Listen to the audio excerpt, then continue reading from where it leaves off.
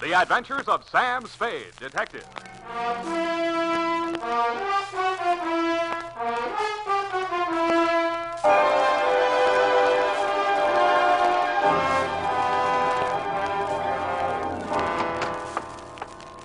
Effie? Effie? Oh. I waited. Say what you have to say and I'll go. You've been through a tough time, sweetheart. Well, you didn't make it any easier. You think it was a cakewalk for me? You think my nerves are made of rubber? You have no nerve. You're just a cold, callous Shut up. old detective. You're going to listen to me. You're going to sit still, not talk, and listen. When I've finished, you can say goodnight or goodbye. But first, you're going to listen to me. You remember how it started? Yesterday evening when you told me it was your mother's birthday, you were giving a party, you said, and you wanted me to come?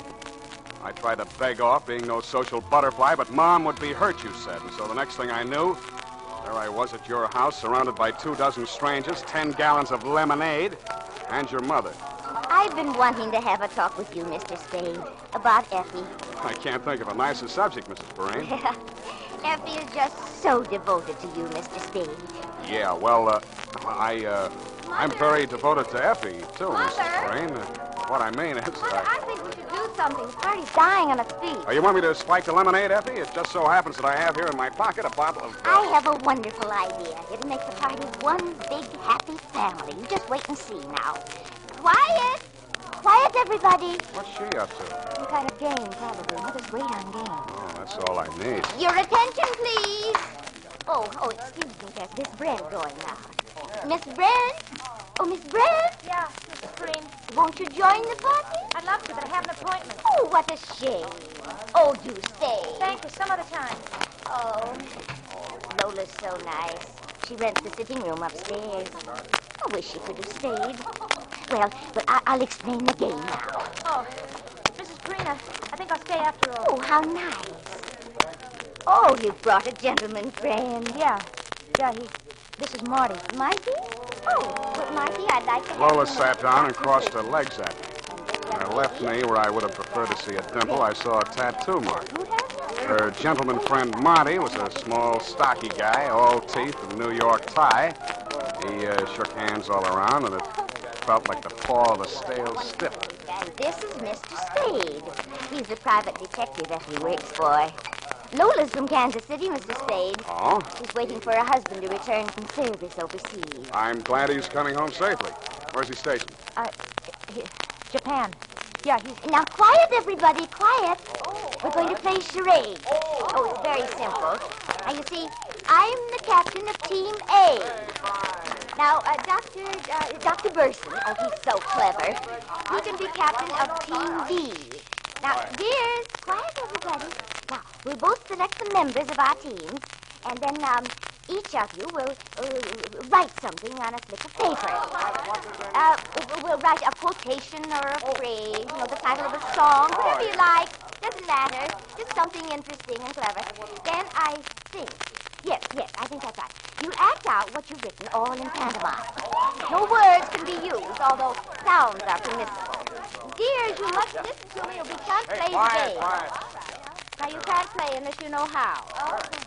And then your team must guess what is written on the paper, and you act it out.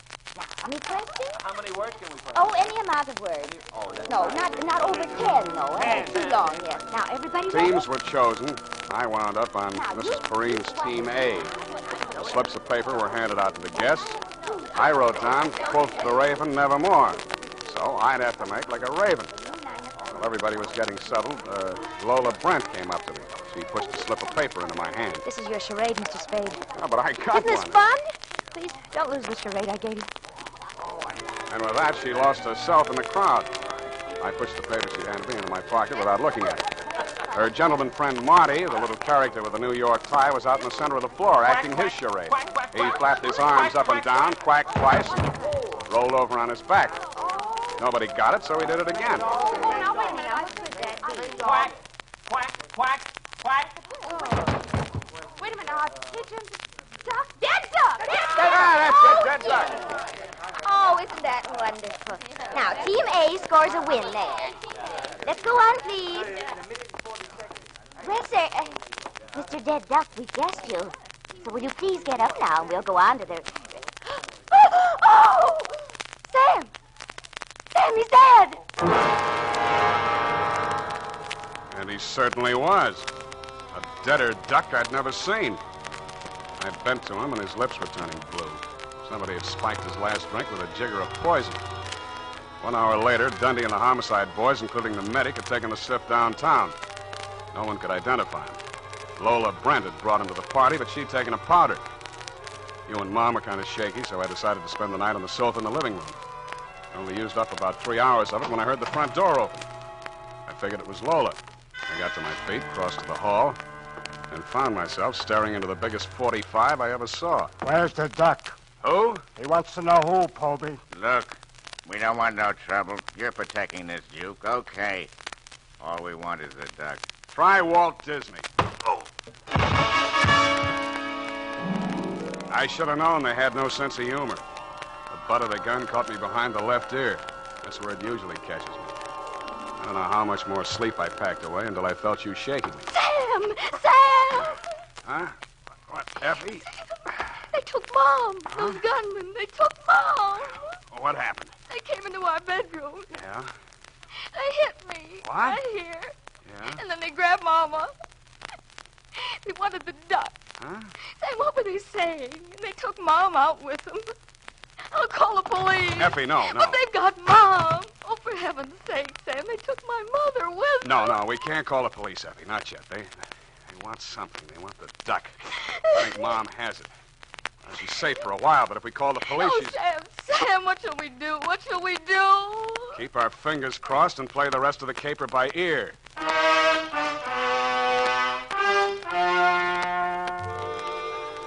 So you promised that you wouldn't call the police until I gave you the nod. I went out to buzz the town. I figured it was an out-of-state mob, probably New York. The Gunzels were after the duck. Well, that made no sense. They thought I was the muscle for the juke joint. I hustled over to Jenny the Juke. If she didn't know the score, nobody would. Her place was dark. And finally, she opened up and led me into the rear. When I mentioned the duck, she shut down tighter than a clam in December. It's blisters, Sam. Blisters, I tell you. This ain't only the local law. This is the feds. Go away, Sam. My joint ain't juking for the duration. Listen, Jenny, there's an out-of-state mob. They put the arm on my secretary's mother. She don't know the time of day. They pulled the wrong feather. I don't hear a word you say, Sam. They're mixed up in the juke joint grip. You know who they are. Where's the duck, Jenny? Sam, you're winging in the breeze. Now, Sam. give me a rundown, Jenny, or I'll tear your ears off. I want that old woman back safe. You can't muscle me, Sam. You know why? Because you'll tear my ears off, and that's where you'll stop. That's where they begin. Okay, Jenny, okay. One thing. Can you get word to them? Maybe. Well, you try. Maybe. Tell them I've got the duck. I'll deal for the old woman. I'll try. Go back to your office. If I can throw a little weight, you'll get a call. If I can't, you can come back for my ears.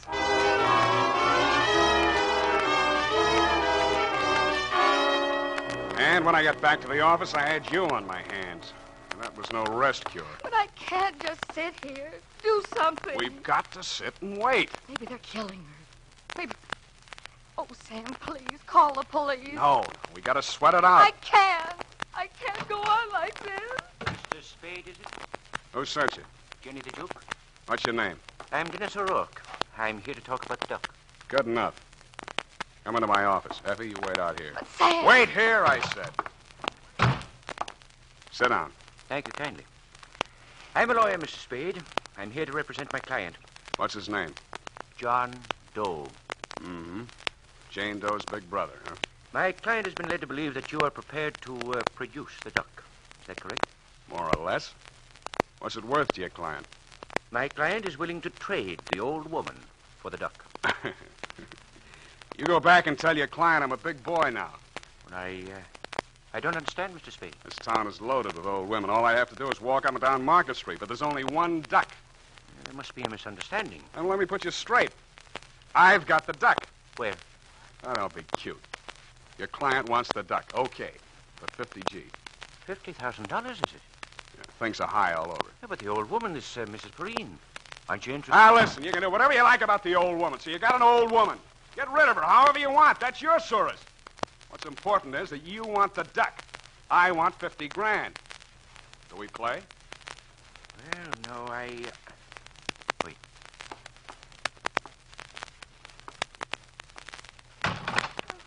Effie. I thought we had an audience the other side of the door. What were you... Shut up. Save it, Effie. This is business. Easiest money of the season. Well, if you're ready to talk business, we'll go and talk to my client, Mr. Spade. Now. Then let's go. Hey, what I heard you say. You did... Oh, Sam. You've known me a long time, Effie. But maybe you don't know me. The United States Armed Forces Radio Service is presenting the weekly adventure of Dashiell Hammett's famous private detective, Sam Spade.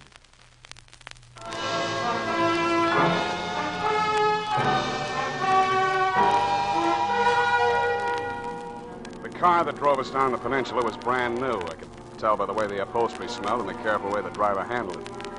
O'Rourke, the lawyer, sat up front, and I sat in the back, squeezed between two gunners. The gun muzzle stuck into my ribs told me all I needed to know about them. The rest of it I had to guess at. Time is hard to judge when you're blindfolded, but there's only one main road out of San Francisco by land. I know the towns and stops along it fairly well. About 20 miles out of the city, the car turned off the main highway onto a gravel road. 5 minutes later, the blindfold came off. The fog was so thick, I still couldn't see much. The gunners pushed me ahead of them into a shack that looked like a summer vacation cottage with a sign over the door that said, "Bide-a-wee." A sallow, mean-looking little man with a heavily scarred face met us at the door. On his right arm, just above the wrist, was tattooed a small picture of a mallard duck. He glared at me and then at O'Rourke. How come? I told you don't come back without her. Heaven be my witness, Ducky, I did my utmost. Huh? It seems, Ducky, that Mr. Spade is interested in money. What money? Did you tell him we got the old lady? I did, sir. I am afraid we've misjudged Mr. Spade. In short, Ducky, Mr. Spade is not in the least altruistic. What does he want? You had better tell him, Mr. Spade. 50,000 now, another 50 G's when I deliver the duck. 100 G's is a lot of cash. You can afford it. Bugsy, bring in the old lady. I do wish that you'd explain to Mr. Morton. Sam. Well, it's high time. Do you know these men? This was a cute trick, Ducky, but it's going to cost you. The lady spoke to you, Spade. I told you it's going to cost you letting her see me here. The longer she stands here staring at me, the more it's going to cost you. Sam, what is it? If I'd done anything to make you angry... Get her out of here! Mr. Morton said you were going to call for me, Sam. I don't understand. There, now, Mother. Don't. Come along now. Don't you worry about it. I want to go home. Well, of course. I really want to go home. You ought to be ashamed of yourself, Spade. You've broken that old lady's heart. Stop drooling. What you talk, Sonny, I ain't any sweet old lady. I don't have to use words when I talk to you, Ducky. You won't do anything to me because I got something you need. Okay, 100 G's. Paid the way you said. Price has gone up. Huh? Kidnapping's a federal rap. I'm not taking any part of it. She don't know she was snatched. We told her we are from the DA's office, keeping her on ice as a witness. She'll find out different. I don't plan on settling down here. Oh, that's fine, but I have to go on living in this town with that old hen alive and clucking. It won't be easy. You mean you want we should knock off that sweet old lady? You're a little slow, Ducky, but you'll get there. I've met some lousy, low-down heels in my day, but you're the lousiest, lowest... Oh, go on. Go on, I can take more of it at these prices. We ain't doing your dirty laundry, see? And it's no dice. My price is $100,000. What if I say no? And I turn over the duck to the federal boys. In that case, I don't care whether the old lady stays alive or not, because I'll be playing their game. Either you're in or you're out. Think it over, Mordant. When you decide, you know where to reach me. Yeah. We'll know where to reach you.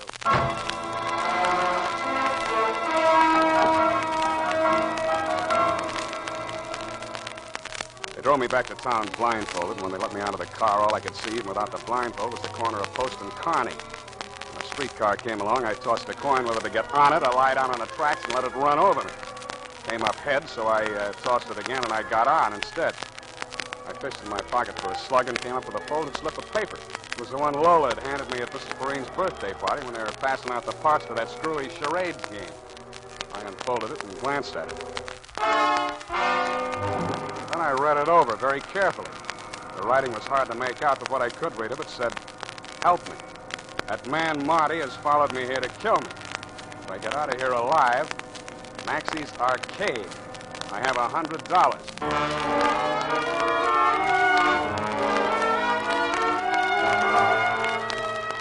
I got off at Columbus and walked up to the International Settlement where Maxie's Arcade does business. It's what they used to call a penny arcade before inflation set in. I dropped a nickel in a fortune-telling machine. Worried, perplexed, know thyself and your problems will vanish. A card came out that said, you're of a naturally deceitful and secretive character. Disloyalty brings its own punishment. It's never too late to mend. I tore up the card, kicked the machine, and that's when I saw it. There's a narrow little booth muffled in drapes, and the sign over it said, Salty Hawkins, tattoo artist. The card pinned to the curtain showed some typical tattoo designs, anchors, mermaids, fancy initials, but one had a hand-drawn picture pasted over it. It was a mallard duck, the same as the tattoo mark I'd noticed on Ducky Morden's wrist. I pulled the curtain aside and went in. Yes, sir. What can I do for you, mate? What do you know about the duck? All in your jib, mate. There's no freshwater birds here about. How about the new one you just put up in your card outside? Oh, that one, eh? Now, whereabouts? On the arm? 2-3 color job. On a leg. Whereabouts? Her left knee. Well, that's right, mate. It was on her knee. She have you remove it for her? Right, guess that time, mate. Know why? Look, mate. If I did, I wouldn't be telling strangers about our secret. All right, where is she? Take it easy, mate. I haven't got time to take it easy, mate. Talk. Sure, a mild-tempered gent you Come are. on, come on. I was going to tell you now. She says to me, if a man comes All in... right, shut up. Where is she? Right in the back room, mate. Spade. Open up. Hello, Lola. Finally worked out your charade. Come on in, quick. Were you followed here? I wouldn't have come if I had been. How much do you know? They want you $100,000 worth. You tell me why. You've seen Ducky Mordaunt? Yeah. Didn't he tell you? I want to hear it from you. Don't believe anything he says. Morning and I didn't even give me the time of day. He says he wants me back that way. He's a liar. How does he want you back? With rigid mortis, he wants me back. I'm taking an awful chance opening up to you like this. Let him catch me. They'd only kill me. Humane. You was to let the DA people get at me. Ducky's mob would lay for me then if it took them years. And oh, gee, you don't know, Sam. They torture girls. What that mob would do to me if I had to testify against him. Okay, I take your word for that. Who are these DA people you're talking about? You never heard of Ducky Mordaunt before? I heard his name. I thought he was knocked over when they had the big racket-busting show in New York years ago. Yeah, I guess a lot of people thought that. It wasn't healthy to mention Ducky's name. What was the racket? Juke joints. Giving Mickeys to servicemen, rolling them. That's why the feds are helping the DA's office. They arrested hundreds of girls and held them as material witnesses. Only they wanted me most of all. I'd worked the joint, you see, and then I was Ducky's girlfriend during the duration. Well, I'd think you'd be only too happy to tell what you know about him in court. Oh, gee, I would if I dared, but you don't know. The DA's office say they'll give a girl protection, but how can they? What are you doing in San Francisco? Running away. Had my ticket on a boat. I was going to Honolulu. But they was watching the boats. So then I found this room out in Oakland. Mrs. Preen was real nice to me. I never thought they'd find me there. And then Marty showed up. Honest, it was just a Mickey I put in his drink. Just like we used in the joints, I never knew it'd kill him. You're a brave kid, Lola. Now, look, Ducky offered me $100,000 to deliver you. Would you take a chance on me fighting it out with him for half of that? For $50,000? Brother, where are we meeting him?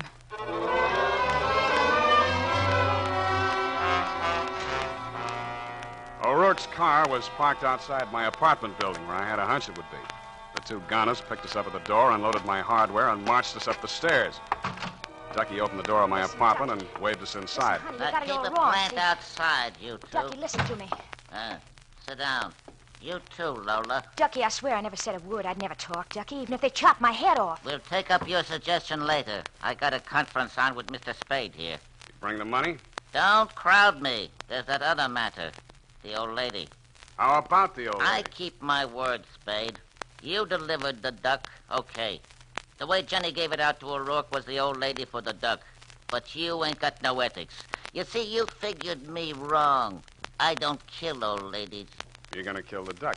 I ain't no old lady. No, you ain't. And you ain't gonna get any older. And neither are you, Spade. He wasn't kidding. He really meant to knock me over, and the gun he was going to do it with got ready to speak its piece. I'd made my play too strong. The way this type of gunsel thinks is simple, and I'd guessed it right. If you pressure them, they go the other way by instinct. But What I hadn't figured was that this killer had a heart of lettuce. He was going to cut me down to protect your mother from me. How do you like that? I couldn't change my play now. The wheel was already spinning, and so was my head. I tried to brace myself and waited for the blast. Every little movement has... Oh, dear, I dropped the tray. Mrs. Perrine, what are you doing here? I was just making some coffee for the boys. Oh, dear, I've broken your cups. That's okay, Mother. We'll take care of it. Bugsy, pick it up. Oh, thank you, Mr. Bugsy. Well, I'm so glad you got my message, Sam. Didn't Effie come with you? Yeah. I mean, no. I mean... wanted to surprise you both together. I hope you don't mind my taking over the kitchen.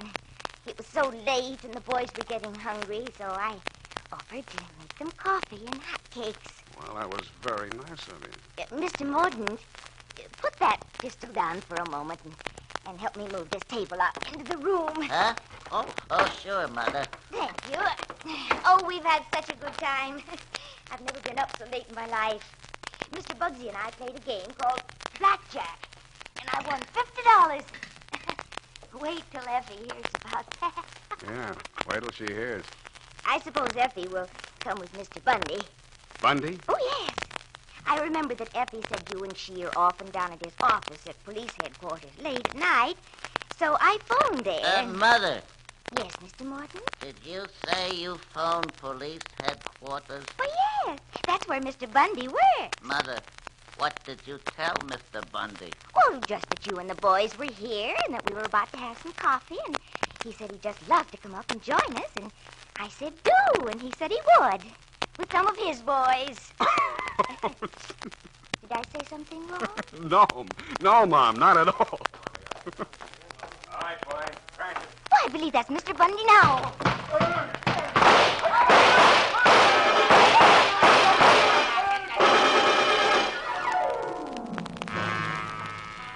When the smoke cleared away, Ducky Mordaunt and his hoods were playing dead duck for keeps on my living room rug. And that rug just came back from the cleaners, too. Dundee and the boys from Homicide took Lola Brent away with them. After it was all cleaned up, I found your mother out in the kitchen.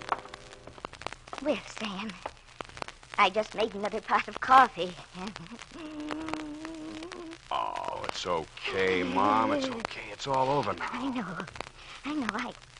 I've been holding this back. Oh, Sam, I've never been so frightened in all my life. How does Effie stand it? You played it good, Mom. You played it real good. Did I? Was I as brave as Effie? Braver. And not only that, you got more brains.